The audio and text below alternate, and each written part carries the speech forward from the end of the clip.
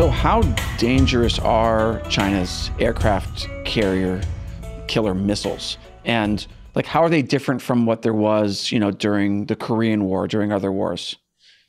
Well, in the Korean War, they didn't have these missiles. They would have, patrol boats, or they'd have some aircraft come out and drop a single small bomb. I mean, these ballistic missiles are designed to find big metal at sea, big aircraft carriers, 1,000-foot long piece of flight deck, and to find it, either tracking its radar before it launches, and then after it launches, while it's up in space and comes down in the atmosphere, it can reacquire if it's moved, and then zero in on it, going at 5 times the speed of sound, maneuvering, and then hit the target. Now, people say, well, they've never done it in real life. They said that for many, many years. But then in August of 2020, we saw the Chinese shoot a salvo of anti-ship ballistic missiles into the South China Sea closure area. And from all the reports that I've read, it said that they were at a maneuvering, moving target in that closure area. I can't go into other details, but I'm confident that the Chinese anti-carrier ballistic missile force of the DF-21D and the DF-26, when shot in large numbers, not just one at a time, but when you shoot 100 of them, it dramatically increases your capability and probability of hitting an aircraft carrier. And when it hits one, it's something that we haven't had since World War II, and we're not prepared for that. We have damage control on our ships, and we have things of that nature. But psychologically, we're not prepared for the first time a U.S. aircraft carrier takes a ballistic missile and it blows up on an aircraft carrier. So how can the U.S. Navy defend against this, or prepare to defend against it? Well, we have been preparing. I don't want to, again, get over my skis here. There's been work going on since before I retired that figures out how to defeat that missile by deceiving it. And I'll just leave it at that. And so there's technologies and there's work that's going on. They call it left of kill chain. So before the missile is fired, can you deceive them on where you're at? So all kinds of things are been put into place to try to defeat the missile. And there's ballistic missile defense systems like the THAAD, Theater High Area Air Defense System, or the Patriot. But again, Patriots and THAADs are not of any use in the middle of the Pacific Ocean, right? There's not going to be a THAAD battery steaming alongside an aircraft carrier, at least not yet. So it's a very difficult problem, and it causes us to think in different ways than just using aircraft carriers, which is what our predominant, not exclusive, but one of our biggest threat vectors to the Chinese is the aircraft carrier. We have submarines, we have surface ships, we have other things that we need to start getting after.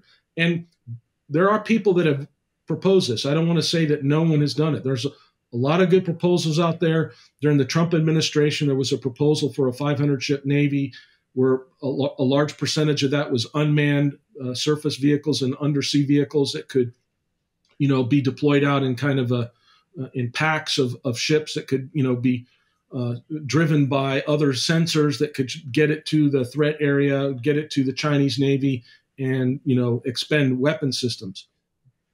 But again, it's not from a national perspective. It's not something that we hear our politicians talk about. It's not something we even hear the Defense Department really hammer every day. And so that's the real issue I have. And then, like I said, I don't think the academic community is clearly there at all. No one's talking about this aspect of it. It's like everybody in the PLA is equal. If you're a soldier with a rifle, or you're on an aircraft carrier, or you're in a submarine, or you're a strategic rocket force person, or in the Air Force, they're treated almost as if they're all the same, and they're not. The discussion on the PLA Navy has always struck me as being very strange. Like, transparently, the Chinese Communist Party has been designing capabilities specifically targeted at destroying America's Navy. Like, that was obvious to even us, like, years and years ago. But yet it was like it seemed like as a nation, we never really took it seriously that hey, China is transparently trying to making a system to destroy our Navy. And there was never really any of a response to that, even as, they ended up having the biggest Navy in the world. It just seemed like there was not ever anything that was talked about. no one seemed to want to prepare for it or treat China as a threat, even though clearly they were working at undermining the United States military. Right. I agree with that. I mean, and if you think about, you have people inside the U.S. Navy, you have admirals, scores and scores of admirals, and scores of senior executive service, SESs, all people that are making quite handsome sums of salaries. And you'd think that somewhere along the line, at least the people inside the Navy would stand up and say, hey, we got to do something a little bit different here, because we're going to get smoked by these guys if we don't get back to, prioritizing resources and strategies towards naval warfare. But that's never really happened. Instead, what happened over the last 30 years is you had, unfortunately, admirals and SESs that basically said, well, we have to follow whatever is and you want that. You don't want people to be rogue, but it's just been this, kind of, well, we're in the war in the desert, we're in the war against terror, and so that's the most important thing that we need to focus on.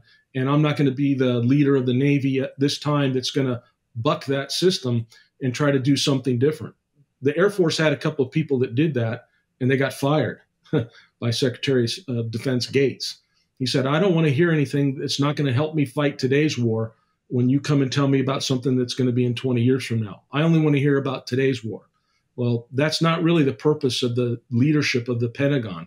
The purpose of the leadership of the Pentagon is to look down the road and say, what's coming, and let's make sure as a nation that we never get it put in a position where we're at a disadvantage. And so no matter what anybody wants to say, and they get very upset when I say this, the fact of the matter is we're sitting here in 2022 with a PLA Navy that's larger than the United States Navy. And not one Navy admiral, not one senior executive service person has been fired or held to account for how we got to this point. We just were the frog in the pot, and we've been boiling 1 degree at a time, increasing 1 degree at a time over 30 years. And now we're like, okay, we don't want to talk about it. Oh, I was going to ask, because you were talking about how China's developed a different type of Navy than us. Is part of this just kind of looking at China and measuring them against our Navy? Because when you say, the China's Navy is bigger than ours now, I've seen a lot of people dismiss that as, well, like, they're small ships. We still have the most aircraft carriers, et cetera. Right. Well, over the last decade, China's outproduced us in tonnage. So, I mean, they're actually, if we project that out another 10 years, who's to say who's actually got more ships, not hulls of ships, but larger size ships. If you look at just last year in 2021, China commissioned 22 warships. They were big 10,000 to 15,000 ton destroyers and cruisers. The United States commissioned 3 ships, 2 of which were small LCS class and 1 submarine, I think. So we're on a trajectory where they're growing bigger and better in every metric, and we're not. And so, yes, we were a carrier Navy, and our carrier Navy's done great things. And I spent 20 years of my life on carriers. So I respect everything that we've done and continue to do today. But the fact of the matter is, if we were to try to defend Taiwan in the naval arena, we're going to have a hell of a time defending them, because China has a Navy that can get in, drop off troops, and keep ours at bay. And that's today. Where will they be when they say they want to be the world's, number 1 superpower in 2045, 2049? And what kind of Navy will it have then? And if they continue on this trajectory, they're going to have a Navy that's going to be essentially the U.S. Navy, where they're operating globally with aircraft carriers and expeditionary strike groups. And we just don't seem to be aware of that. And it's not driving us. And we don't see the linkage between what that means and what the impact is on our life as Americans. We should see it now after 2 years of COVID, when you see 100 ships off the port of Long Beach. You should understand the impact that maritime trade has on a nation and why it's so important to be able to have a strong Navy. We recognized that early on as a nation. Our founding fathers were pretty smart about that. They were forced into it by the British. The British learned that throughout their history.